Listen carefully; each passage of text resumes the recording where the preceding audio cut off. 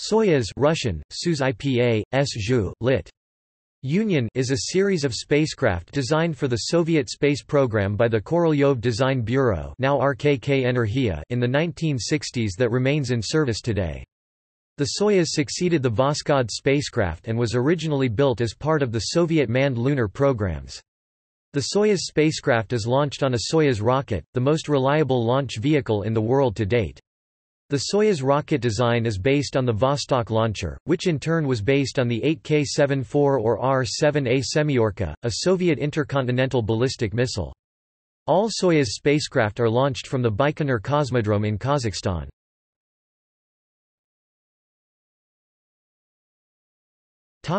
History. The first Soyuz flight was unmanned and started on November 28, 1966. The first Soyuz mission with a crew, Soyuz 1, launched on 23 April 1967 but ended with a crash due to a parachute failure, killing cosmonaut Vladimir Komarov. The following flight was unmanned. Soyuz 3, launched on October 26, 1968, became the program's first successful manned mission. The only other flight to suffer a fatal accident, Soyuz 11, killed its crew of 3 when the cabin depressurized prematurely just before re-entry. These were the only humans to date to have died above the Kármán line. Despite these early incidents, Soyuz is widely considered the world's safest, most cost-effective human spaceflight vehicle, established by its unparalleled length of operational history. Soyuz spacecraft were used to carry cosmonauts to and from Salyut and later Mir Soviet space stations, and are now used for transport to and from the International Space Station (ISS). At least one Soyuz spacecraft is docked to ISS at all times for use as an escape craft in the event of an emergency. The spacecraft is intended to be replaced by the 6-person Federation spacecraft.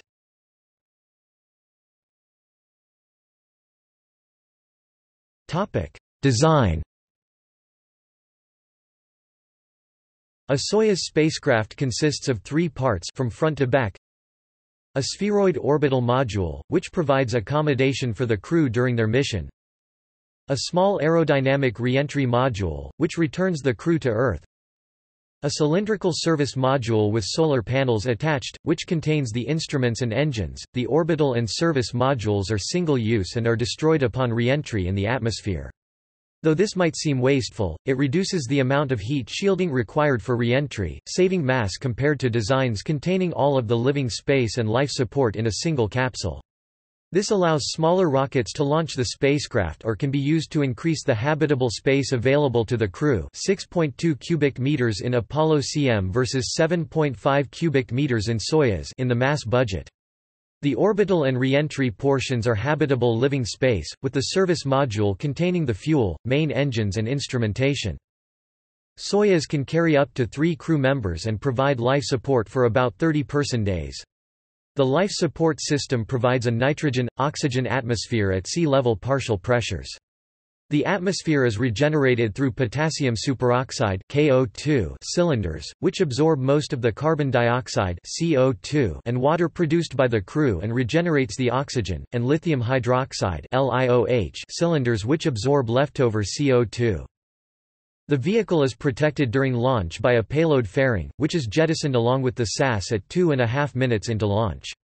It has an automatic docking system. The ship can be operated automatically, or by a pilot independently of ground control.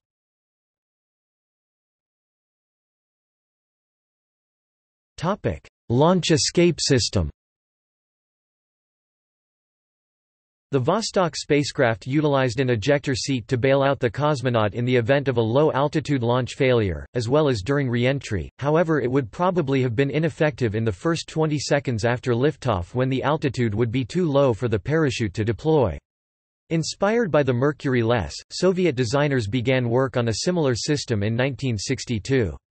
This included developing a complex sensing system to monitor various launch vehicle parameters and trigger an abort if a booster malfunction occurred.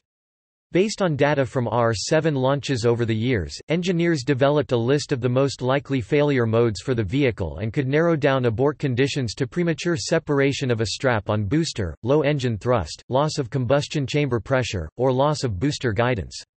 The spacecraft abort system (SAS), Russian, Sistema Avoronogo Spasenia translate.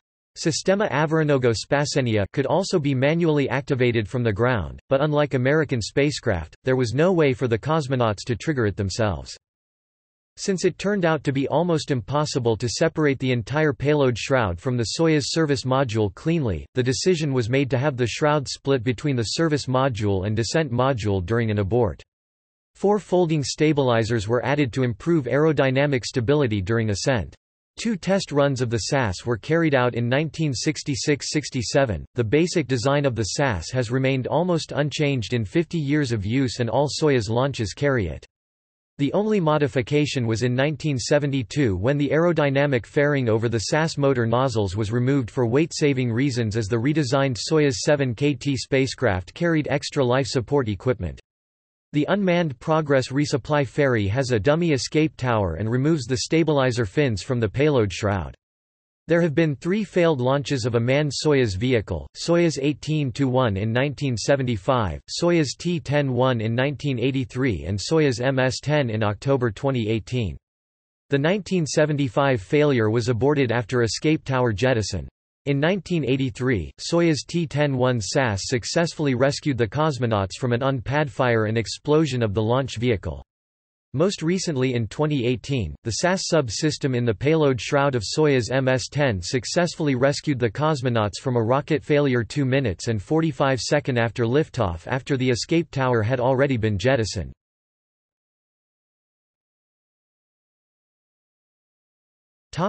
Orbital module. The forepart of the spacecraft is the orbital module, Russian, Bytovoy Otsek translate, Bytovoy Otsek, also known as habitation section. It houses all the equipment that will not be needed for re-entry, such as experiments, cameras or cargo. The module also contains a toilet, docking avionics and communications gear. Internal volume is 6 cubic meters (212 cu feet), living space 5 cubic meters (177 cu feet). On the latest Soyuz versions since Soyuz TM, a small window was introduced, providing the crew with a forward view. A hatch between it and the descent module can be closed so as to isolate it to act as an airlock if needed, crew members exiting through its side port near the descent module. On the launch pad, the crew enter the spacecraft through this port. This separation also lets the orbital module be customized to the mission with less risk to the life-critical descent module. The convention of orientation in a micro-G environment differs from that of the descent module, as crew members stand or sit with their heads to the docking port. Also, the rescue of the crew whilst on the launch pad or with the SAS system is complicated because of the orbital module. Separation of the orbital module is critical for a safe landing. Without separation of the orbital module, it is not possible for the crew to survive landing in the descent module. This is because the orbital module would interfere with proper deployment of the descent module's parachutes, and the extra mass exceeds the capability of the main parachute and braking engines to provide a safe soft landing speed. In view of this, the orbital module was separated before the ignition of the return engine until the late 1980s. This guaranteed that the descent module and orbital module would be separated before the descent module was placed in a re-entry trajectory. However, after the problematic landing of Soyuz TM-5 in September 1988, this procedure was changed and the orbital module is now separated after the return maneuver.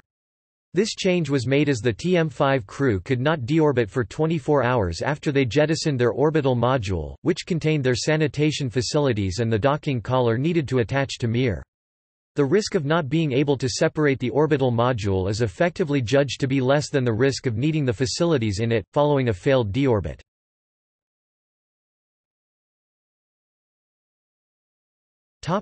Descent module. The descent module, Russian, Spacecraft Apparat tr.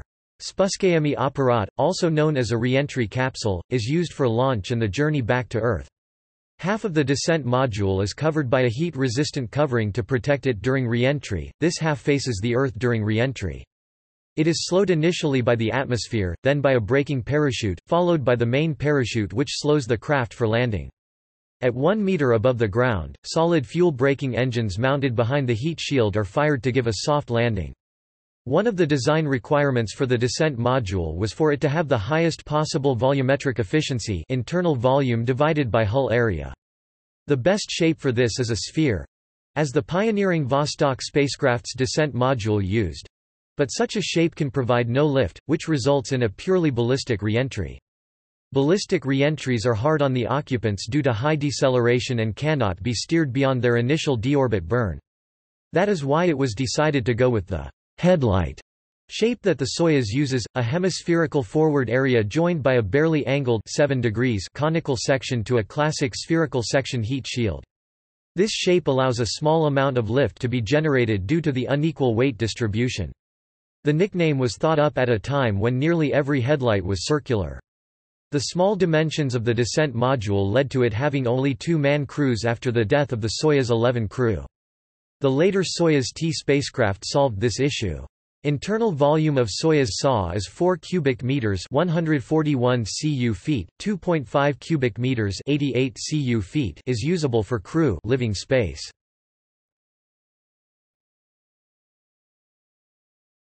Topic: Service module. At the back of the vehicle is the service module, Russian: Priborno aggregatny otsek tr. Priborno aggregatny otsek. It has a pressurized container shaped like a bulging can instrumentation compartment, Priborny otsek, that contains systems for temperature control, electric power supply, long-range radio communications, radio telemetry, and instruments for orientation and control. A non-pressurized part of the service module, propulsion compartment, aggregatny otsek, contains the main engine and a liquid-fueled propulsion system for maneuvering in orbit and initiating the descent back to Earth. The ship also has a system of low-thrust engines for orientation, attached to the intermediate compartment, parahodnoy otsek. Outside the service module are the sensors for the orientation system and the solar array, which is oriented towards the Sun by rotating the ship.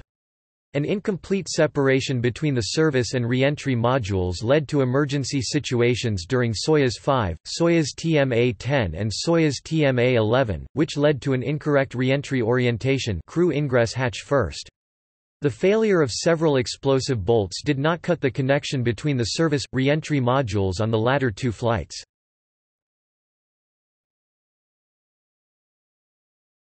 Topic: Re-entry procedure. The Soyuz uses a method similar to the Apollo to deorbit itself. The spacecraft is turned engine forward and the main engine is fired for deorbiting on the far side of Earth ahead of its planned landing site. This requires the least propellant for re-entry. The spacecraft travels on an elliptical Hohmann transfer orbit to the entry interface point where atmospheric drag slows it enough to fall out of orbit.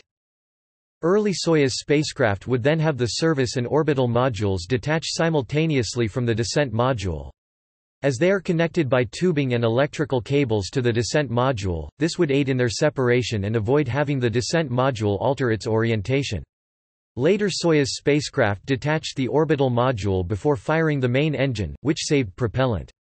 Since the Soyuz TM-5 landing issue, the orbital module is once again detached only after the re-enter firing, which led to but did not cause emergency situations of Soyuz TMA-10 and TMA-11.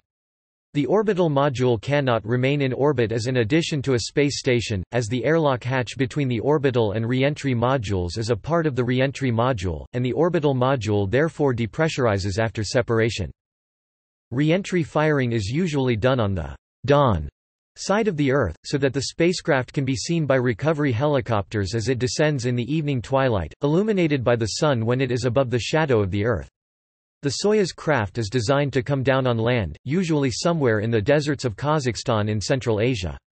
This is in contrast to early U.S. manned missions which splashed down in the ocean.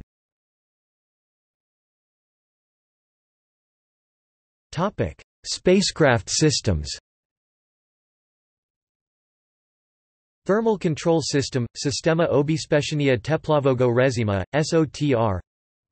Life Support System – Complex SREDSTV Obezpieczenia Życiodejatelności, KSOZH.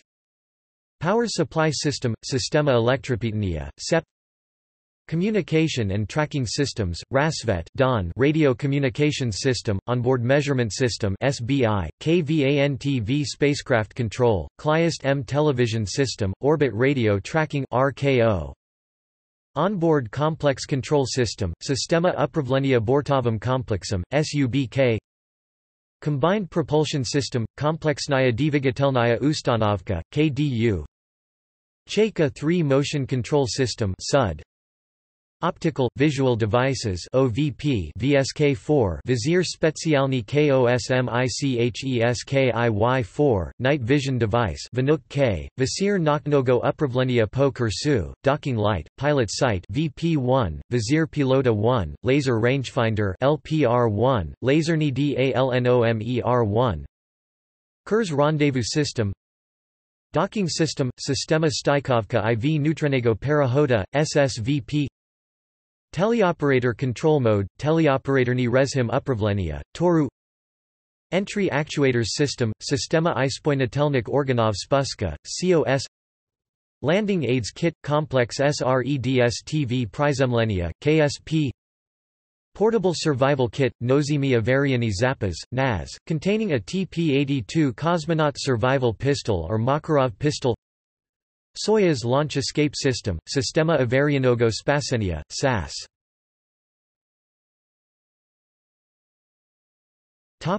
Variants. The Soyuz spacecraft has been the subject of continuous evolution since the early 1960s. Thus several different versions, proposals and projects exist.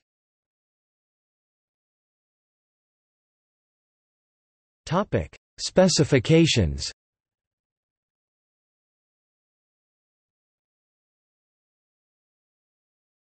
Soyuz 7K, part of the 7K-9K-11K circumlunar complex, 1963.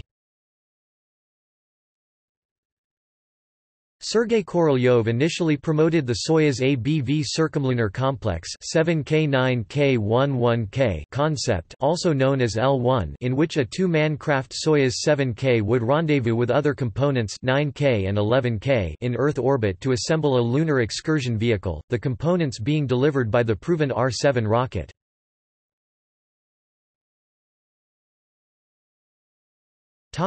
First generation.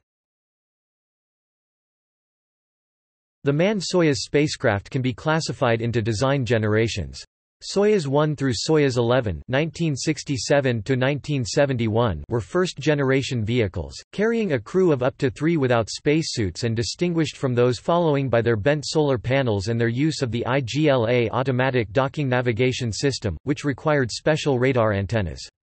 This first generation encompassed the original Soyuz 7K-OK and the Soyuz 7K-OX for docking with the Salyut 1 space station. The probe and drogue docking system permitted internal transfer of cosmonauts from the Soyuz to the station. The Soyuz 7K-L1 was designed to launch a crew from the Earth to circle the Moon, and was the primary hope for a Soviet circumlunar flight. It had several test flights in the Zond program from 1967 to 1970, Zond 4 to Zond 8, which produced multiple failures in the 7KL-1's re-entry systems. The remaining 7KL-1s were scrapped. The Soyuz 7KL-3 was designed and developed in parallel to the Soyuz 7KL-1, but was also scrapped. Soyuz 1 was plagued with technical issues, and cosmonaut Vladimir Komarov was killed when the spacecraft crashed during its return to Earth. This was the first in-flight fatality in the history of spaceflight. The next manned version of the Soyuz was the Soyuz 7K-OX.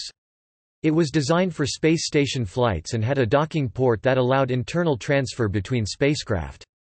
The Soyuz 7K-OX had 2 manned flights, both in 1971. Soyuz 11, the second flight, depressurized upon re-entry, killing its 3-man crew.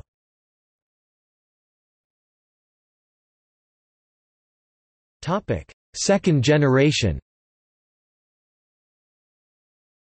The second generation, called Soyuz Ferry or Soyuz 7KT, comprised Soyuz 12 through Soyuz 40 (1973–1981). It was developed out of the military Soyuz concepts studied in previous years and was capable of carrying 2 cosmonauts with Sokol space suits after the Soyuz 11 accident. Several models were planned, but none actually flew in space. These versions were named Soyuz P, Soyuz PPK, Soyuz R, Soyuz 7KV, and Soyuz OIS Orbital Research Station. The Soyuz 7KT, A9 version was used for the flights to the military Almaz space station.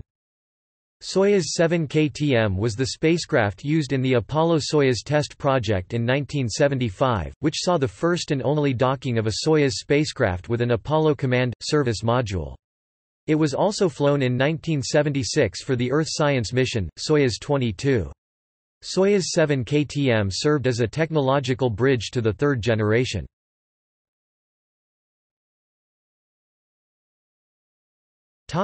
Third generation.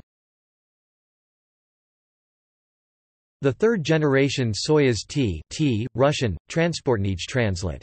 Transportny, lit. Transport spacecraft 1976–1986 featured solar panels allowing longer missions, a revised IGLA rendezvous system and new translation, attitude thruster system on the service module. It could carry a crew of 3, now wearing spacesuits.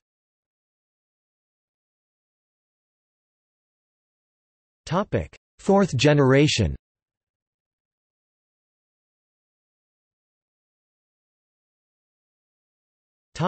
Soyuz TM 1986–2003. The Soyuz TM crew transports M, Russian, Modificirovanij translate. Modificirovanny, lit. Modified were fourth-generation Soyuz spacecraft, and were used from 1986 to 2003 for ferry flights to Mir and the International Space Station.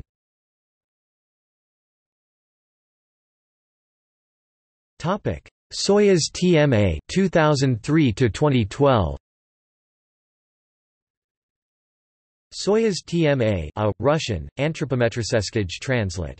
Anthropometrический, lit. Anthropometric features several changes to accommodate requirements requested by NASA in order to service the International Space Station, including more latitude in the height and weight of the crew and improved parachute systems. It is also the first expendable vehicle to feature glass cockpit technology. Soyuz TMA looks identical to a Soyuz TM spacecraft on the outside, but interior differences allow it to accommodate taller occupants with new adjustable crew couches. Soyuz TMA-M 2010 to 2016. The Soyuz TMA-M was an upgrade of the baseline Soyuz TMA, using a new computer, digital interior displays, updated docking equipment, and the vehicle's total mass was reduced by 70 kilograms. The new version debuted on 7 October 2010 with the launch of TMA-01M, carrying the ISS Expedition 25 crew. The Soyuz TMA-08M mission set a new record for the fastest manned docking with a space station. The mission used a new 6-hour rendezvous, faster than the previous Soyuz launches, which had, since 1986, taken 2 days. Soyuz MS since 2016. Soyuz MS is the final planned upgrade of the Soyuz spacecraft. Its maiden flight was in July 2016 with mission MS-01. Major changes include more efficient solar panels, modified docking and attitude control engine positions for redundancy during docking and de-orbit burns, new Kurznahe approach and docking system which weighs half as much and consumes a third of the power of previous system, new TSVM-101 computer, about 1/8 the weight 8.3 kg versus 70 kg and much smaller than the previous Argon-16 computer, Unified Digital Command – Telemetry System to relay telemetry via satellite, and control spacecraft when out of sight of ground stations, also provides the crew with position data when out of ground tracking range. GLONASS, GPS and COSPAS SARSAT satellite systems for more accurate location during search-rescue operations. After landing, the Soyuz MS-02 spacecraft had its maiden flight on October 19, 2016, to launch Expedition 49-50 from Baikonur with 3 crew members.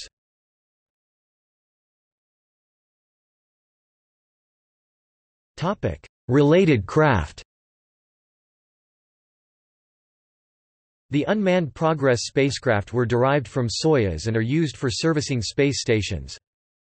While not being direct derivatives of Soyuz, the Chinese Shenzhou spacecraft uses Soyuz TM technology sold in 1984, and the Indian orbital vehicle follow the same general layout as that pioneered by Soyuz.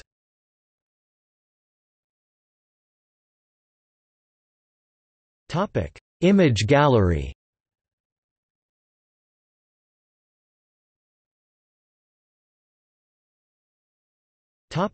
See also: See List of Soviet manned space missions and List of Russian manned space missions, as well as the Zond program. Space Shuttle Orbiter, American equivalent from 1981 to 2011. Dragon 2, future American commercial human spaceflight system. Zarya spacecraft. Shenzhou spacecraft. Crew Space Transportation System, study to develop a European-Russian successor to Soyuz. Sokol space suit. Orbital Technologies commercial space station. Voskhod spacecraft, Globus, IMP navigation instrument.